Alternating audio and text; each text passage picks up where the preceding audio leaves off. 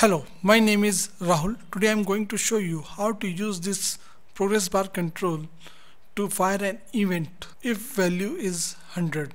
You can find this control code in the video uploaded on YouTube, circular ProgressBar using Java. Okay, now I am going to code it. Close this. Okay, for that, this is our code. We are going to edit custom panel.java. In this we are going to add a interface, public interface, name is ProgressBar interface. Okay, now the function name void, public void on progress complete. Okay, now we are going to implement this interface. We are going to create first its instance PBR. Okay, now on progress value, if progress is equal to 100, PBR dot progress complete. Okay, save it. Now go to ProgressBar demo, that is your form. Okay, where you call the custom panel. This is your custom panel.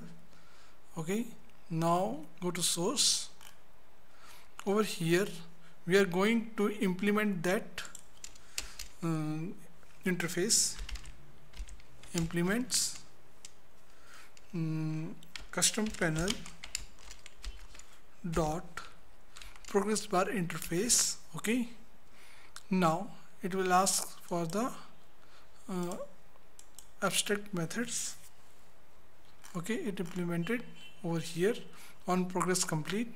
Over here we are going to hide the button.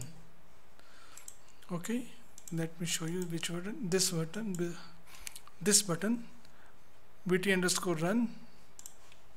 Okay,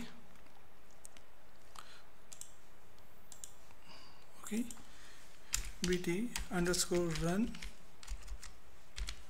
dot set visible, that is your false. Okay, now we are calling this function from the control, and it is running in thread, so we are going to define another thread to access the GUI. New thread dot start. Okay, in this new runnable, copy this, paste here. Okay, now we need to implement the interface. We need to use jb underscore custom panel ProgressBar. Okay, dot PBR is equal to this. Okay, now run it. See this.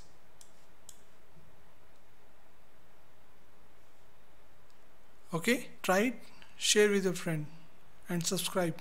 Thank you.